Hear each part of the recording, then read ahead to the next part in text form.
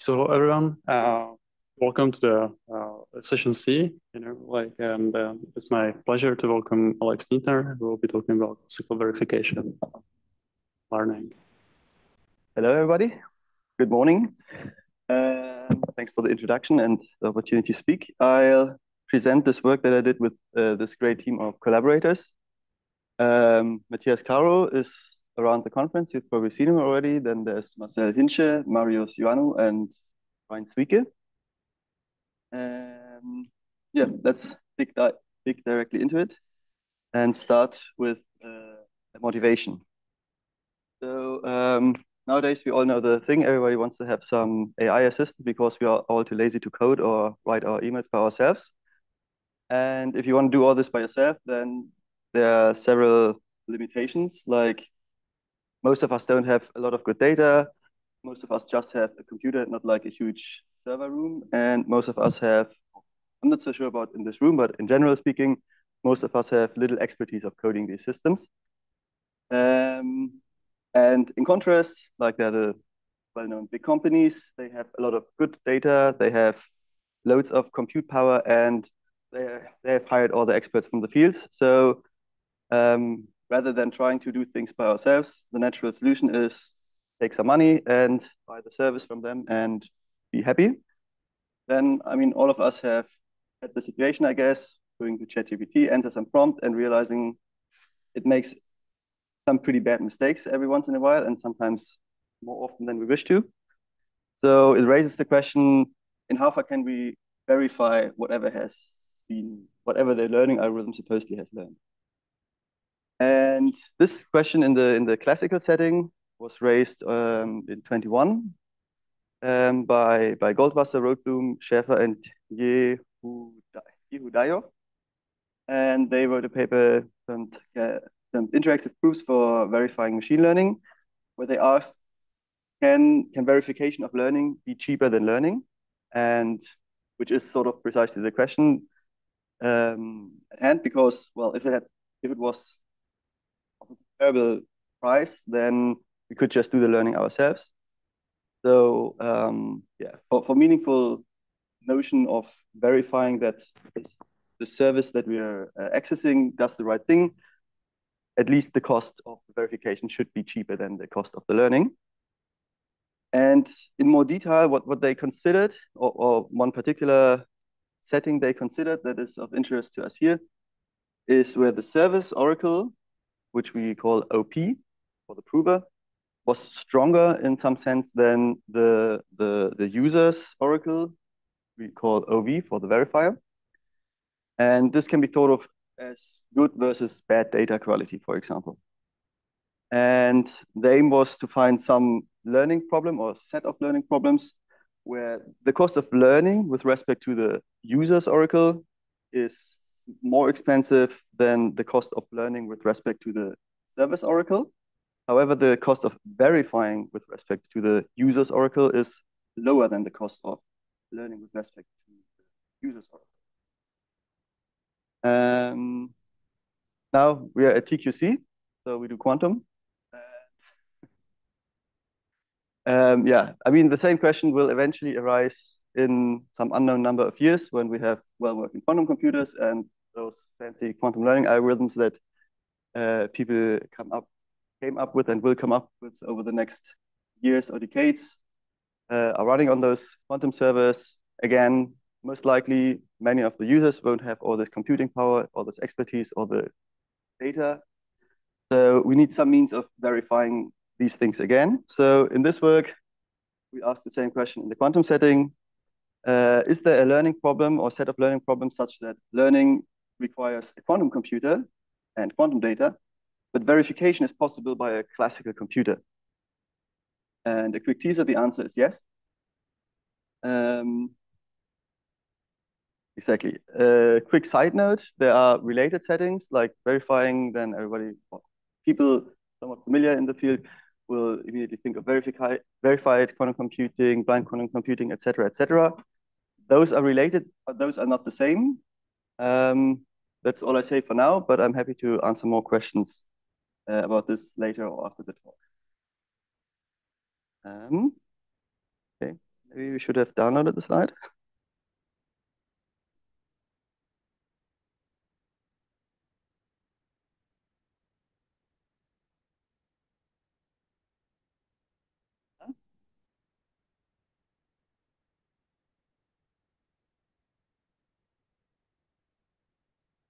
I don't know what happens here. I guess the verification did not succeed.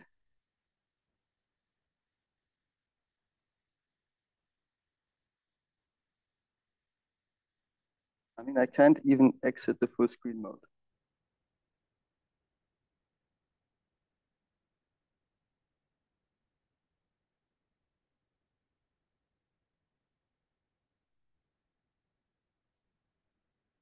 I'll download them quickly.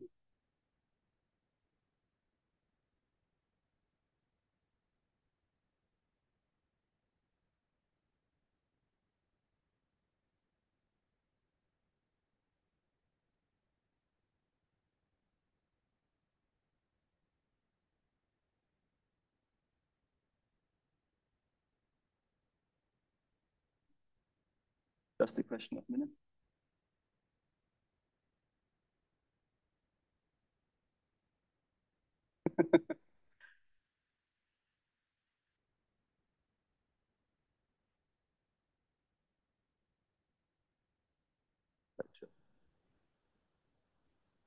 Okay. So that was the motivation. Let's go through some preliminaries first, so that you know what the words are I'm talking about later. So to start, let's introduce agnostic pack learning. A quick overview. If you are not familiar with pack learning, could you raise the hand so I roughly know? Okay. Then let me introduce pack learning. So pack learning, pack stands for probably approximately correct, and probably means that it's like the task is a random algorithm. There's a probability about success, and the approximate means we don't want to solve the task exactly, but only in an approximate sense, which means like it's a learning task. So we have some concept class which we call D here of instances, which some algorithm A is given access by some oracle O, and it gets access to some unknown instance P from D. And then the algorithm interacts with this oracle some number of times. And then after that, it's supposed to output a hypothesis H from some hypothesis class. And then the hypothesis is evaluated with an error respected, an error measure, which depends on some benchmarking class B. So here is like, say, this light green is the set of all distributions. Then we have a concept class, which is some subset of distributions. We have a benchmarking class, which we in general consider to be a class of functions. I'll tell in a minute how to identify those with distributions. And then there's a hypothesis class, which is the class of outputs of the algorithm, which usually one thinks of those as functions as well, but could be a randomized function, then it's a distribution again. So yeah. And in general, like this delta n is the class, I use this notation here in the talk as the class of distributions over n plus 1 bits, where usually the first n bits are thought as one partition, and the last bit is sort of an output partition in some sense, which you will see in a minute. So what is this loss with respect to which we evaluate? So here we take the classification error, which means we have some distribution over some x and y, and then we want some hypothesis that has as small as possible a classification error here. Clearly, if my p really is a distribution, so there is not a unique y for every x, then there will always be some error. But there are cases where this, like if this y is unique depending on the x, then this p corresponds in a sense to a function, and then there can be a zero error. And the error, like here, this error of the benchmark class is just the minimum over all the distributions in the benchmark class and the error over that. That's the minimal error in the benchmark class. Some quick words. Okay, if you don't remember all of those, just so you roughly have an idea. If people speak about proper learning, they mean that the hypothesis and the benchmark class is the same, meaning this red and the orange is the same. Like the output is also what the stuff that with respect to which we are benchmarking the algorithm. It's realizable, then this then D and B is the same. So the benchmarking and the concept class is the same. If it's agnostic, those are not the same. That means that this will be non-zero. And this is the interesting thing and the stuff that we consider. And if it's fully agnostic, or that's our term for this thing here, we say fully agnostic if this D is literally the class of all distributions. And as I said before, like this, we can identify a distribution on n+1 bits with just its marginal distribution on the first n bits, and then the conditional expectation or the conditional distribution of bits that's morally speaking the same on the last bit, like conditioned on the first bits. And yeah, if this phi happens to be a Boolean function, then we even can identify this distribution with a Boolean function, which is what we mean here. Okay. Then a quick example. Probably also many here are familiar with parity learning. So just to recap some things. One common learning problem is parity learning, agnostic parity learning, which means we are given some samples from some unknown distribution. And the task or the benchmarking class is the same as the hypothesis class, which is the class of our parity functions. And the task is to find some parity that minimizes the loss. And if you think about this in terms of the conditional expectation value, and if we if you think of this in terms of the conditional expectation value, and if we assume that P has uniform marginal on the first n bits, then this just means that we want to find the largest Fourier weight of the conditional distribution. And a quick observation, the distribution corresponding to the parity functions in case of noise can be written as this here, which is then precisely the noisy random example oracle for learning parity with noise. And as such, this problem contains LPN, which is something we use in our results. Okay, that was agnostic learning. The rigorous definition. So again, here is the graph how the protocol roughly works, and like usually we have a random example model oracle. Then there is, independent of what algorithm we use, there will always be some probability. So there is some requirement on the probability of success and the error. And in agnostic Pak learning, we require that the algorithm with 1 minus delta probability solves the task where the task is to find some h which has at most this error. This alpha, if you're not familiar with this alpha, it's just another variable that you can put in there to have more control on how strict or loose the task is. Like for large alpha, the task is looser than for tight alpha. Like for alpha 1, it's sort of the tightest. Exactly. And I think this because you're time. And now what is the setting for verifiable learning? Again, we have a nice flowchart. It's a little bit more involved now, but not much. Instead of just one algorithm, we now have an interactive prover verifier pair. And like the prover and the verifier each have their own oracle. And but they have oracles with respect to the same unknown distribution. They interact with one another for some while, and then the verifier is asked to output either a reject, in case he doesn't trust the interaction, or he outputs a hypothesis, which then has to again has to obey some property given the benchmarking class. And there's a completeness condition, like in all interactive protocols, interactive proofs, that when P is the honest prover, then the verifier will with probability 1 minus delta at least, accept the interaction and return some hypothesis such that the agnostic learning criterion is satisfied. In contrast, the soundness condition then is for any dishonest prover that can be computationally unbounded, with probability at least 1 minus delta, V either rejects or it returns a valid hypothesis.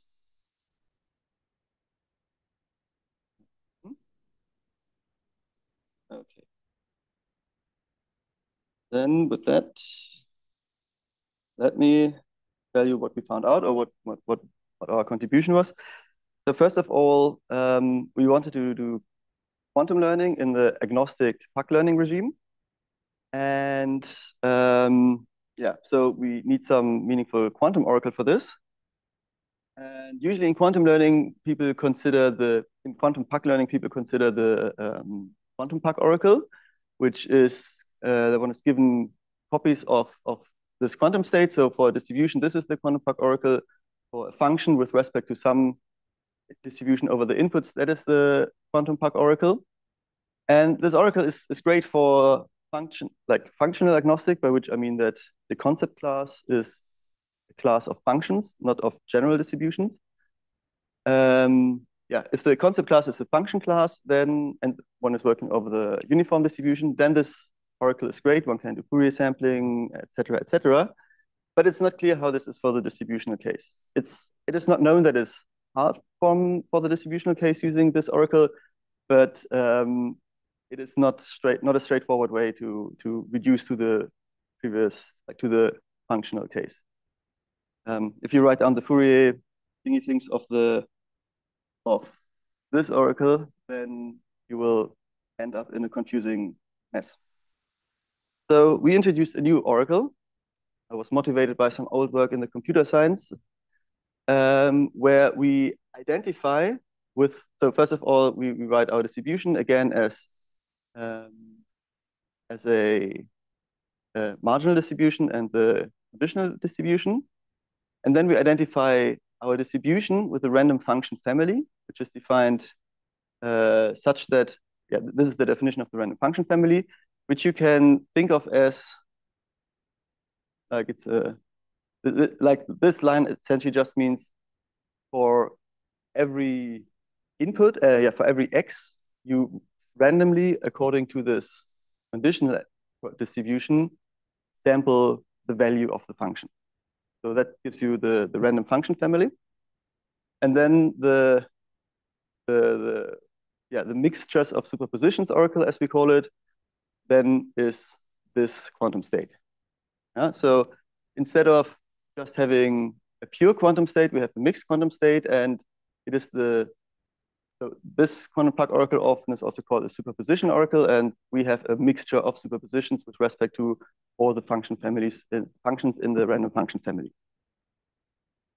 And yeah, with this oracle, we then were able to show some nice things. So first of all, in the distributional agnostic quantum Puck learning setting, so we're not yet doing verification, we're just doing the learning. Yeah, exactly. There we found a number of theorems, just put them all in here already. So first of all, we could show that there's a quantum algorithm that can efficiently approximate samples from the Fourier spectrum of phi. So we could efficiently do approximate Fourier sampling, where the approximation depends on some details, but it is good for the things we want to do afterwards. It's not exact, that's crucial. I mean, it's not crucial, but it's sort of a crucial limitation.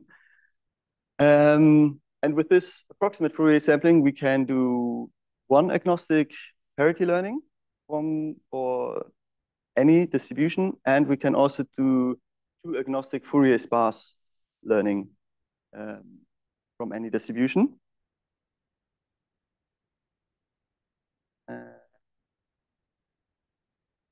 Then for the verification, unfortunately, we cannot verify this for all distributions, but there's a subset of all distributions on which we find that that the corresponding learning task is hard for classical learners. Yet we can efficiently solve it from an interactive protocol of this type as sketched before, where the quantum prover has access to a mixture of superposition oracle, and the prover has either statistical queries or random example access. And the same thing for two agnostic Fourier-sparse learning. So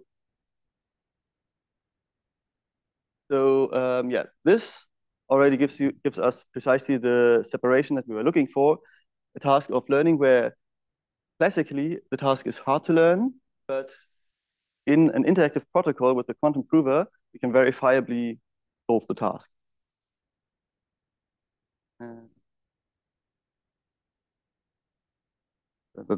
However, there are also limitations to our nice mixtures of superpositions oracle. So what I said before was that the distribution class was always had uniform marginal.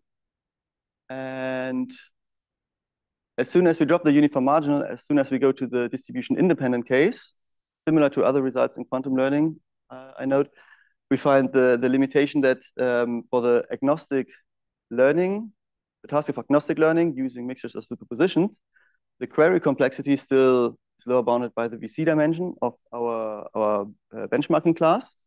This is sort of the same lower bound as in learning concept, learning settings. And for the verification, this is quite a nice bound we found, that in the distribution independent setting, the verification is bounded by the square root of the VC dimension. So there can be an improvement for the verification, but it will only be quadratic. This is very much similar to the work by, I think it was De Wolf and others, about the quadratic speed up in quantum learning. That for distribution independent case, that's the best you can hope for. Okay, well, how's the time doing?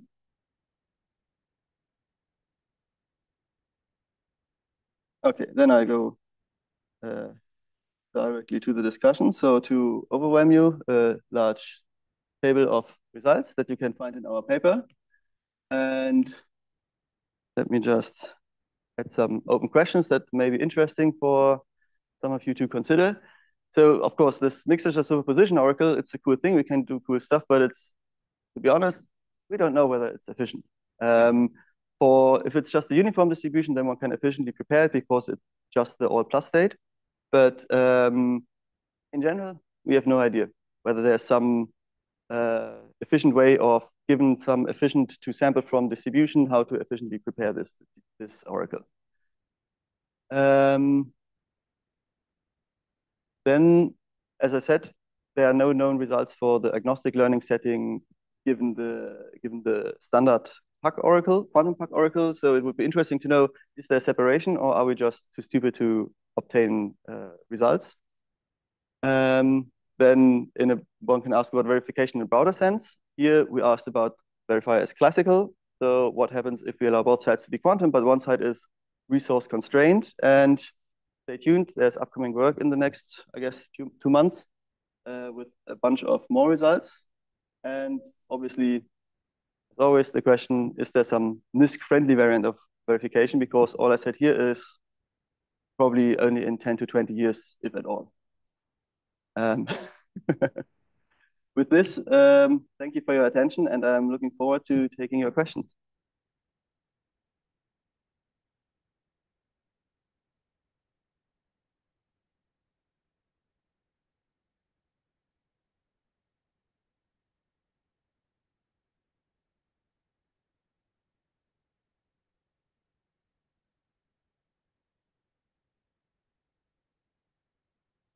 So like for all the results here, they're all for just a uniform distribution.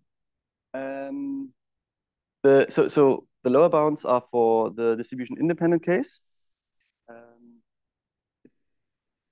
I mean, I must admit, I'm not sure whether one can get it's possible, but I'm not sure whether one can get the same lower bounds if even restricting to the marginal being uniform.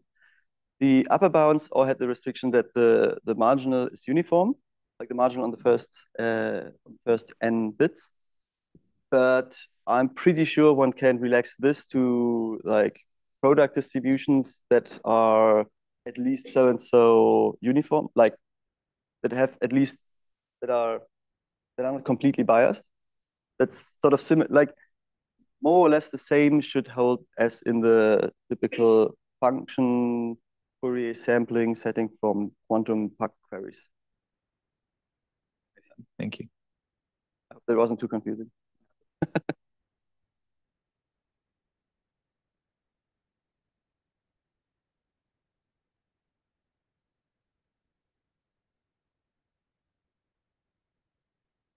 So I'm wondering, so my question is more for the classical verification of classical learning, probably, but would it make sense to consider like maybe as like a zero knowledge kind of proof for learning? Is this something like a notion that would make sense?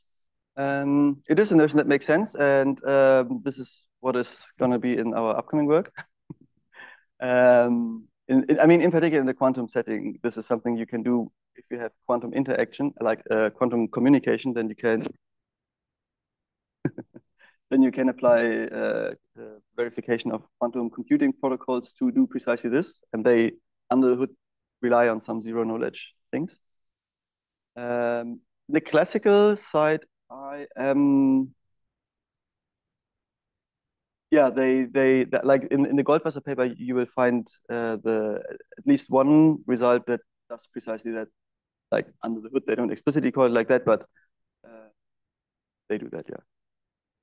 And I just so are there like cryptographic consequences? Like could one derive like, okay, if I can verify these kind of things, then this happens in cryptography or vice versa? It's a question where I admittedly I don't have a concrete answer, but I can tell you what my rough understanding is. Like, I think that the main issue in transferring from learning, like the results from learning to cryptography, is that in learning all we do is with respect to some oracle, and it is very dependent. And in cryptography, we want something that is of a computational nature usually. So this is sort of the gap that is to be bridged, and often in learning the efficiency or inefficiency has to do with the oracle being able to provide you data in a certain representation or not. And this is, I guess, the bottleneck. Thanks.